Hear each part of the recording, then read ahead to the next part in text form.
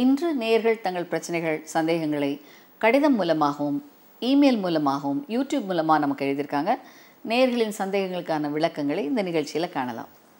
முதல்ல உமா வெங்கட் என்ற நேயர் தாம்பரத்துலேருந்து எழுதியிருக்காங்க. வணக்கம் டாக்டர், என் பெயர் உமா வெங்கட்.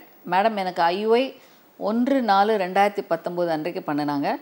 IUI பண்ணினதுக்கப்புறம் கான்டாக்ட் வச்சுக்க முடியல. நான் கருத்தரிப்பேனா மாட்டேனா என்று சந்தேகமாக இருக்கிறது.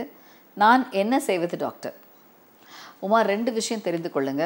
IUI முறை என்பது விந்தணுக்கள் மற்றும் கருமுட்டைகள் கருத்தரிப்பதற்கான பகுதியின் பக்கத்தில் செலுத்துவதன் மூலமாக கருத்தரிப்பதற்கான வாய்ப்புகள் அதிகப்படுத்துகிறோம்.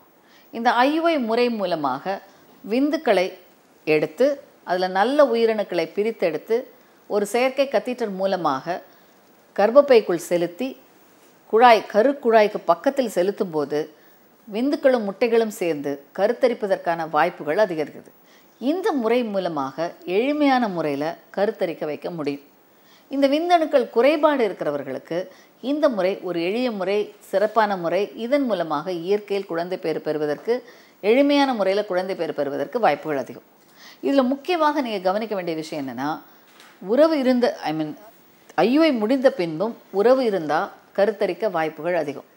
பலரும் ஒரு பயம் வந்துடும், இந்த IUI பண்ணியிருக்காங்க, டிஸ்டர்ப் ஆகக்கூடாது, இதனால் வேலை செய்ய மாட்டாங்க, வெயிட்டை தூக்க மாட்டாங்க, உடல் ஓய்வு சோர்ந்து படுத்தே இருப்பாங்க, ரெஸ்ட்டில் இருப்பாங்க, இதனால் கருத்தரிக்கிற வாய்ப்புகள் உண்டா? கிடையாது.